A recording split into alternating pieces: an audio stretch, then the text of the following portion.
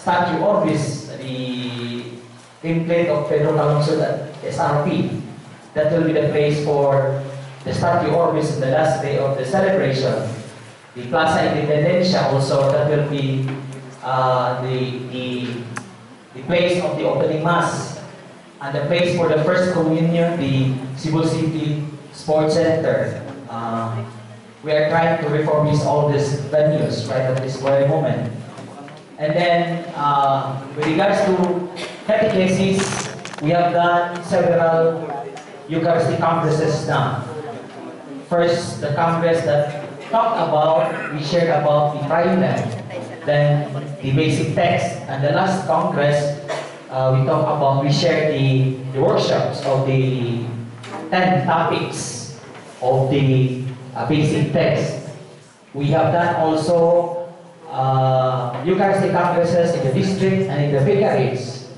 As of this moment, only parish Eucharistic congresses are ongoing.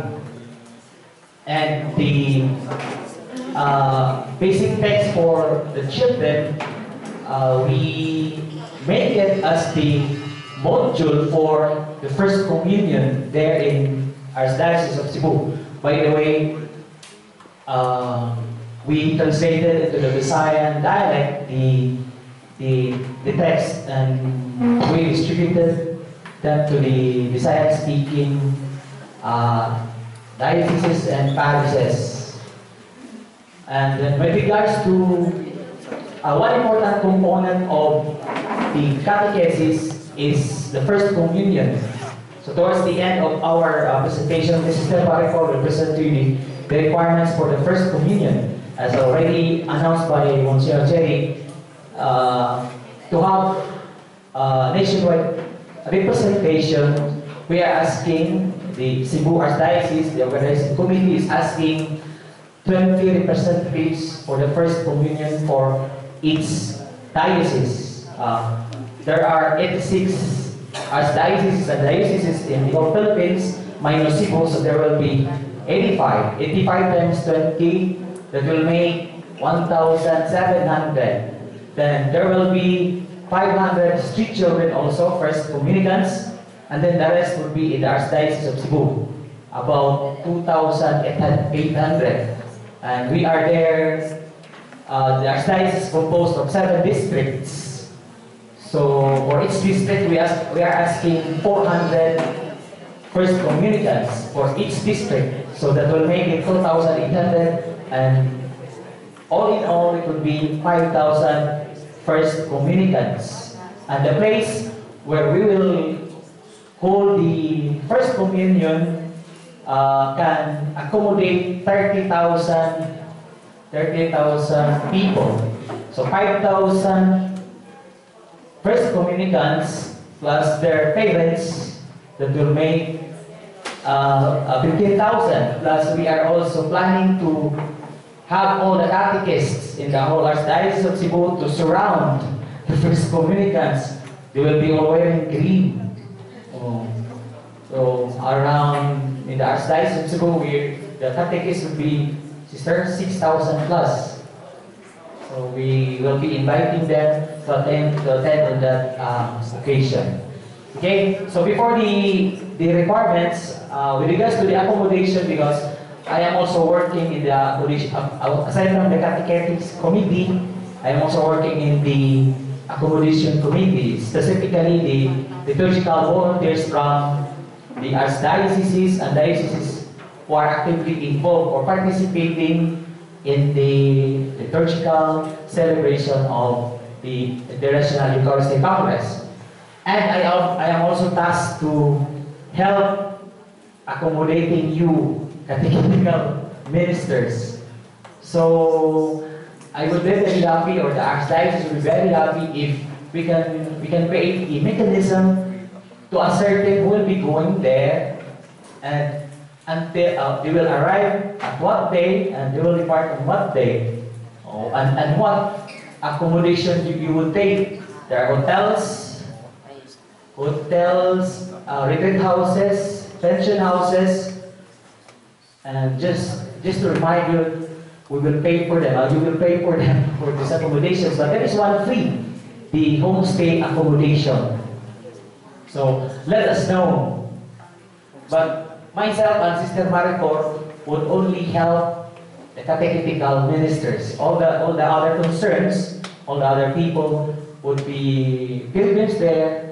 There are other committees taking good care of them. So I would be very happy if we can create after this that mechanism to assert that we'll be going there as to what accommodation you will take and when you will arrive and when you will depart. So that's it. Sister Maricor, I'm going to present these are the requirements for the first communicants. Good evening, everyone. So, the Catechesis Committee of the Archdiocese of Cebu for the IEC have prepared these guidelines for the IEC First Holy Communion. As Father mentioned earlier, the event will be on January 30, and that is a Saturday. The day before the Statue Orbis, which is the final Mass of the IEC. So these are the following guidelines. First, each archdiocese is encouraged to send 20 children of first communicants. Number 2, age requirement for the first communicants is 9 to 12 years old. Number 3, baptismal certificate has to be checked by the coordinator of each archdiocese or diocese.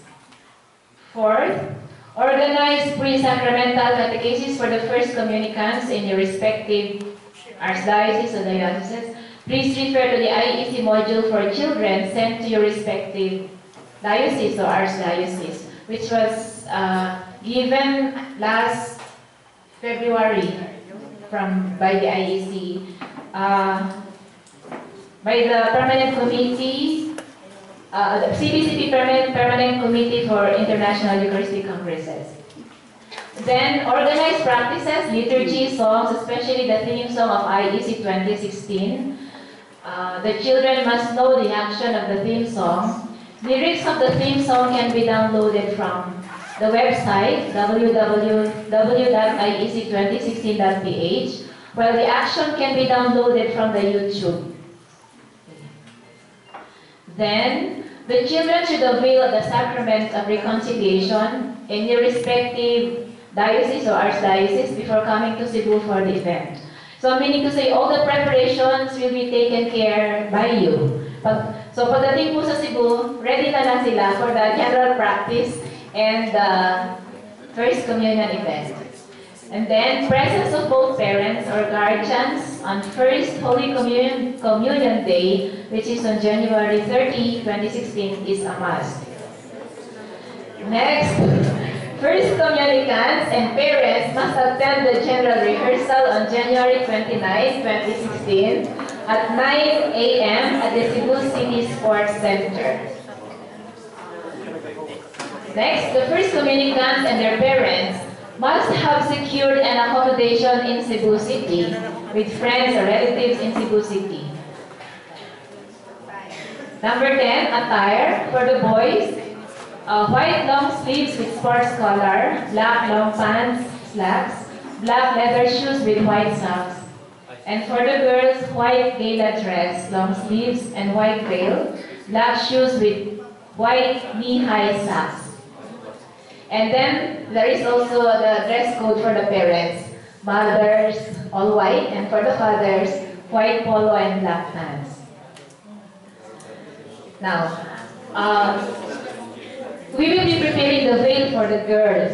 So they will pay, I'm sorry, that should be 70 pesos. 70 pesos to be distributed during the general rehearsal in Cebu City. So the veil, yung round lang po siya, hindi siya mahaba.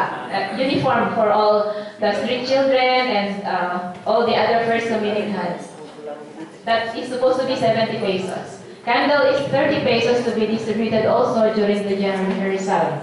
So the candles are for the boys. So the boys will have to pay 30 pesos only. While the girls, they have to pay 100 because of the veil. And then the cut-off time of registration is November 15, 2015. So that would be 2 months from now. reply slip which serves as registration form should be sent back to cebuacc_mabolo@yahoo.com or at our center, Arsoyona's Catechetical Center, 2192 Seaboard Street, Mabolo, Cebu City. That's all. Any comment po? Any comments or questions? My director is willing to answer your questions. As of this time, we have already two from the Diocese of Ilagan. Two only.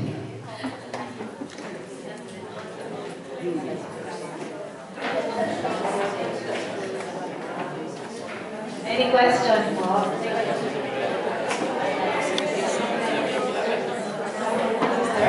You'd like to have a copy of the guidelines, so. Okay. So we will request the Secretariat to prepare and then we will distribute it tomorrow. Yes?